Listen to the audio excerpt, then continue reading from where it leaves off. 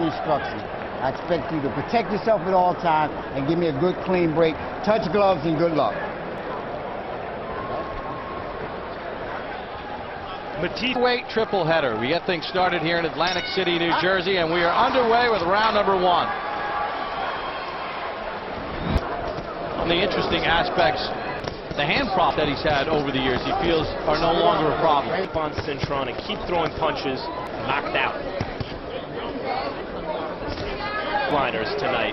There's not real electricity here at the moment. They're going to have to create the electricity with the action in the ring. And I anticipate that's what will indeed. Cintron trying to work that. Swinging left hook, left hand to the belly by Cintron.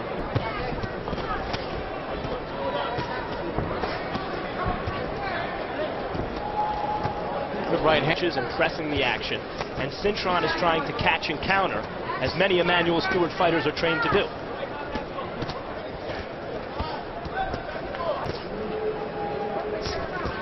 Good right hand. Big by right hand Cintron. Hurt Matthyse.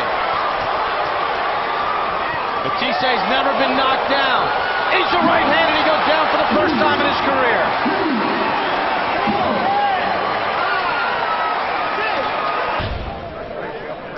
Right uppercut that started it.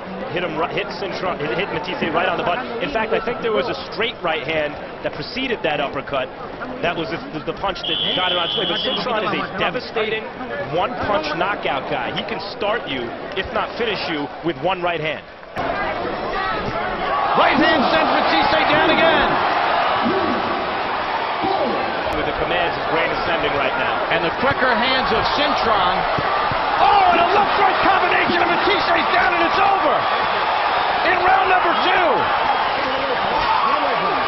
The accuracy of Kermit Cintron was the difference. Matthyse is a devastating left-hooking puncher, but could not land that shot against the much more accurate.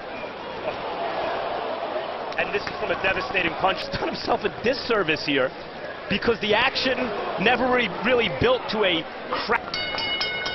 Ladies and gentlemen, the end comes at 29 seconds of round number 2. The winner by KO victory, still IBF welterweight champion of the world, Kermit, the Killer